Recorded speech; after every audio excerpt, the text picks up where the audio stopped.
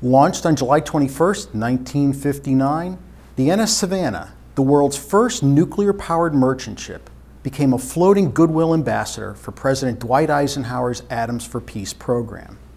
For 8 years, it operated with an impressive safety record while delivering cargo and passengers to dozens of often crowded national and international ports. It traveled 450,000 miles, visited 45 foreign and 32 domestic ports, and received 1.4 million visitors on board. I'm Tom Wellock, historian for the NRC. The Savannah is the only NRC licensed reactor that is designated a National Historic Landmark by the U.S. government. It is preserved at Baltimore's Canton Marine Terminal under the care of volunteers and its owner, the Maritime Administration of the U.S. Department of Transportation. Periodically open to visitors, it is today one of the few places where the general public can tour a nuclear-powered facility. In 1954, the U.S. Navy commissioned the USS Nautilus, the first nuclear-powered warship. Eisenhower wanted to match that feat with a nuclear peace ship. He feared atoms for war would overshadow atoms for peace, unless there were civilian applications on public display. Lewis Strauss, chairman of the Atomic Energy Commission, from which the NRC was later formed, initially discouraged the idea as impractical and not economically competitive. Eisenhower's idealism prevailed. In a message to Congress, the administration said, "The ship will be a moral force, which is not to be judged in terms of how few dollars it will cost or whether it is efficient. The President seeks no return on this vessel except the goodwill of men everywhere. This peace ship must prove that the United States stands for peace and peaceful uses of atomic energy. No moral force ever made itself felt without being seen." And so, the Savannah had to be freely accessible to public view, the administration said, consistent with protecting the health and safety of the public. The Savannah lived up to both those positive and negative expectations. Designed as a cargo and passenger ship with a public relations mission to boot, it wasn't commercially competitive, and cost considerations eventually led to its removal from service in 1971. Yet while it operated, it was a popular attraction that fascinated the public. Easily one of the most majestic cargo ships ever built, its passenger cabins were usually booked to its maximum 60 guests. At crowded ports, visitors flocked aboard to tour the nuclear peace ship. Never again did the general public come in close, frequent proximity to an operating power reactor. Passengers toured the ship's propulsion spaces, slept in roomy cabins, socialized in the lavish lounge and by the pool, and enjoyed delicious dinners made in a spacious galley. The Savannah was one of a kind, the world's most mobile and accessible nuclear power plants. How did the United States keep the public safe from the world's most public reactor? The Savannah raised all kinds of questions for the AEC and the U.S. Maritime Administration, which oversaw the ship's operation. Where was the safest place to put the reactor on board? How do you protect the reactor from an iceberg or ship collision? How much training did the crew need? How do you protect the public in busy ports all over the world? And if there was an accident, who would compensate the victims and pay for property damage? In some ways, the principles of safety aboard the Savannah were no different than those applied to land-based nuclear power plants. Principles still in place today. First, ensure the reactor included inherent and redundant safety features. And then rely on what was soon called defense in depth, layers of physical barriers to the escape of radioactive coolant. A critical barrier was the reactor's sturdy containment vessel.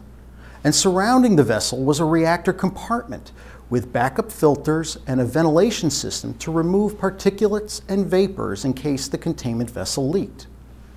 Once in operation, the AEC provided safety oversight similar to that given land-based nuclear power plants. Like commercial reactors, operator training was important to safety too. The AEC established a program at Lynchburg College, Virginia, where engineering officers received over 1,200 hours of classroom instruction before moving on to field training at AEC land-based prototype reactors at national laboratories, and later aboard the Savannah itself. The Savannah crew also received training on one of the earliest reactor simulators, identical to the ship's reactor control panel. Other safety questions required balancing sometimes conflicting hazards. To protect the crew and passengers, locating the reactor near the bow, far from their quarters, might have seemed logical. But the risk to the reactor from collisions and the proper balancing of the ship's weight demanded the heavy reactor be located toward the center, with substantial radiation shielding. Protecting the reactor from a ship collision also required other design modifications.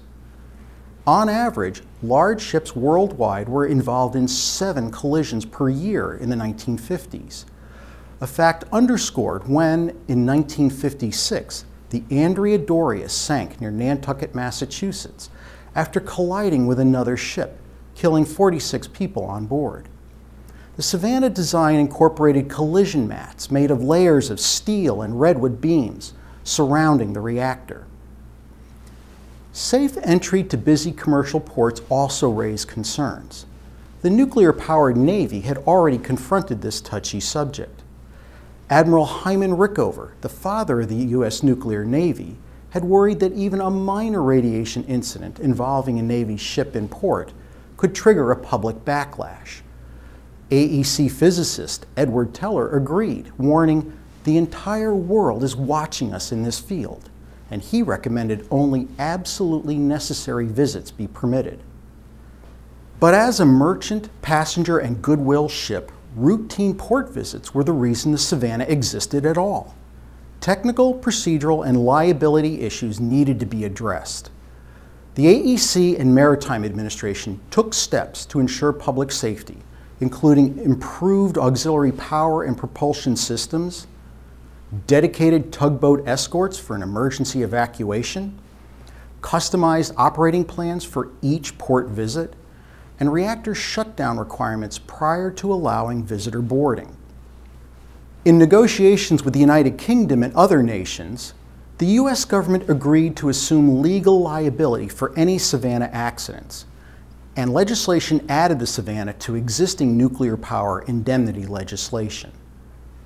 In 1971, the Savannah was deactivated and defueled. The Department of Transportation maintains the ship in protective storage. With NRC oversight and regular inspections, DOT provides an operations staff to perform maintenance of vital ship equipment, particularly electrical systems, fire and flooding alarms, and systems important to hull and containment integrity. They also monitor the ship's remaining radioactive areas and perform scheduled hull and reactor compartment inspections. In keeping with its original mission, the ship is periodically open to visitors. The Savannah's great public popularity and safe operation eased acceptance of peaceful uses of nuclear power generally, and it demonstrated that civilian and military nuclear-powered vessels could make safe, regular port visits. While commercial nuclear propulsion never became competitive, the Savannah added another chapter to the history of safe operation of nuclear power in the United States, demonstrating that even novel uses of the peaceful atom could be done safely at home and abroad.